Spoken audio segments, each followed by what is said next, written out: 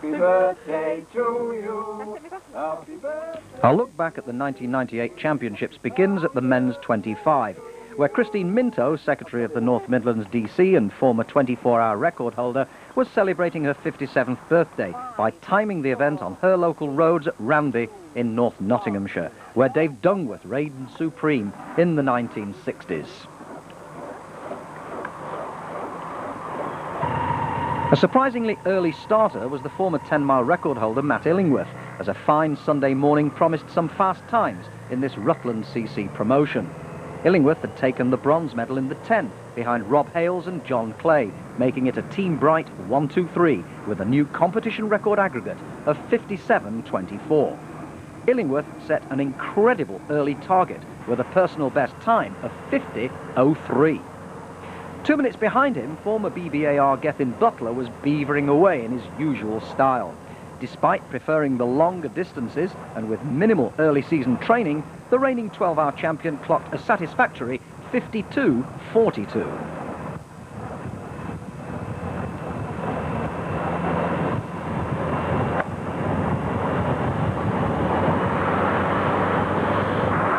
Next came the 1989 World Pro Pursuit champion Colin Sturgis, his comeback to the sport now in full flow.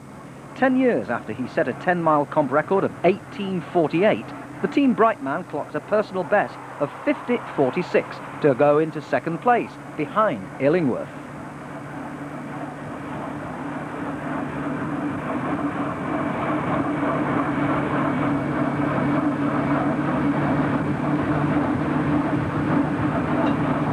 Sturgis had already caught his minute man, Derwent Valley's Neil Payton, yet he was destined to clock 55.48, beating younger brother Brian, who got a ride as one of the reserves, by almost a minute.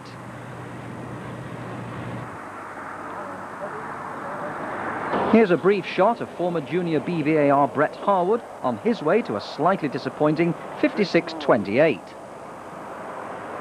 But behind him, another former record holder, Dave Acomb, the first man ever to do a sub-20-minute 10 back in 1980 before a successful professional career in Italy. He was going well and clocked a satisfying 52.25 as the temperature warmed up to produce near-perfect conditions along this popular stretch of the A1.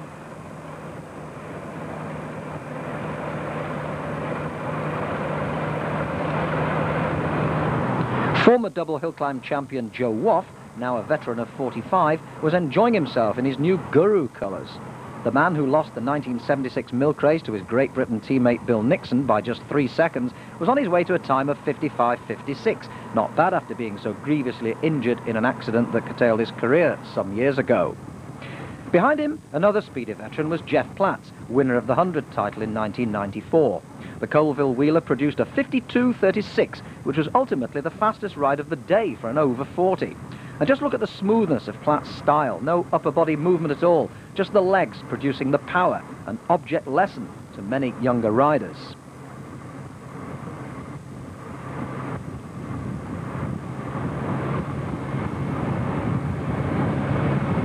Talking of younger riders, this is 23 years old Chris Ball, the 1992 Junior BBAR and Junior 25 champion. The Harrods rider was going well here. His halfway time was 21st fastest, but a puncture in the second half spelt the end of his efforts for the day.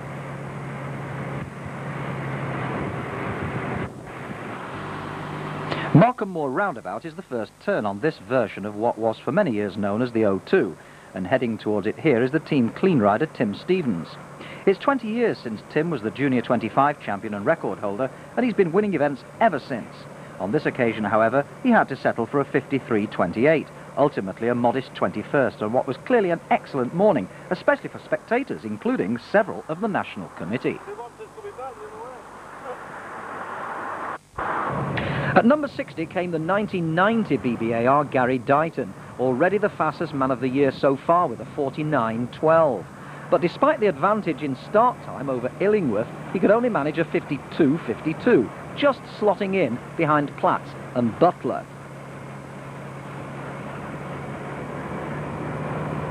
Yet another former junior champion, Julian Ramsbottom, was on his way to a good time of 52.33. But elsewhere, meanwhile, the reigning BBAR Kevin Dawson had missed his start, been forced to wait for a space, then clocked a terrific 51.49 actual time, which sadly for him goes down in the record books as a 55.32, including his late start penalty. Now to John Clay, the surprise winner of the 10 in 1997. Another Team Bright man, he was going well, as he had done in this year's 10. His eventual time was an excellent 50.16, a personal best, and he was now in second place behind teammate Illingworth, with Rob Hayles and Chris Newton still to come, as well as the defending champion, Stuart Dangerfield. 5 minutes behind Clay was Guru's John Rickards. The speedy northeasterner appeared to be going well, but not that well, and his time of 53.24 was only good enough for an eventual 19th place.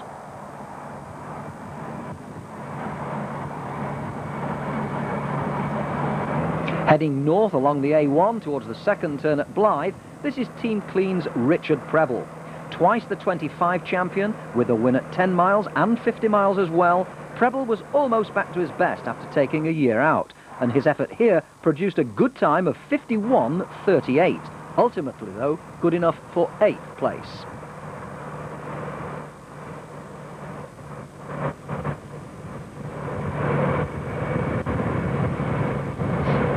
This is Birchfield's Darren Willets, a consistent performer in recent years, but he was destined to be caught and dropped by Prebble on his way to a disappointing 54.54.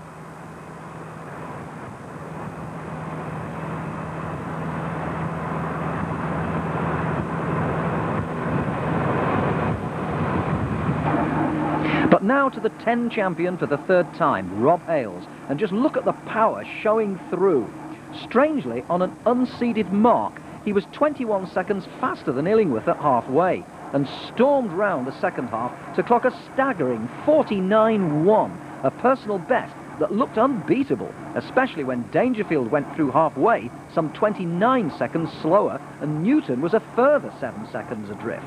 The multi-track champion was clearly on course for a 10 and 25 mile double. And there's a man who knows all about winning, Dave Lloyd. He took this title in 82 and 83 and set competition records at 10 miles in 81 and 50 miles in 83. And all that with a congenital heart defect that cut short a promising professional career on the continent. Meanwhile, Leo's Adam Hardy was making slightly heavy weather of this superb morning on his way to a 54.12, which would put him eventually down in 28th place.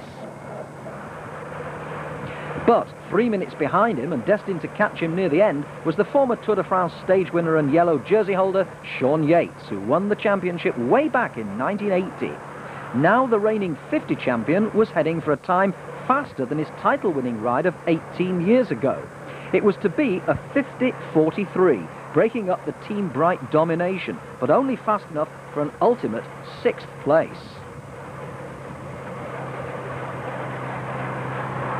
Just 5 minutes ahead of defending champion Dangerfield came Bright's Chris Newton, silver medalist 12 months earlier. He was slightly down on Illingworth at halfway and over half a minute behind the flying Rob Hayles, but he too was now travelling well, even in the light southeasterly wind which had sprung up. Here he's just about to catch one of the reserve riders, Alan West of the promoting club, with about 4 miles to go. His time, a terrific personal best of 49.45, put him into second place and gave Bright a new team competition record. Here's another of Newton's victims, Adrian Sylvester of Mid-Shropshire Wheelers. No slouch either, this man. He still managed a 53.49 to claim 22nd place. But now to the defending champion Dangerfield. The former junior BBAR had found himself 29 seconds down on Hayles at halfway. In fact, he was 4th fastest at that point, behind Illingworth and Newton, but he was fighting hard. Straining all the way to the end, he succeeded in overhauling Illingworth, but his time of 49.47 meant he had to settle for a bronze medal on this occasion. Rob Hayles had followed up his 10 title by taking the 25 as well.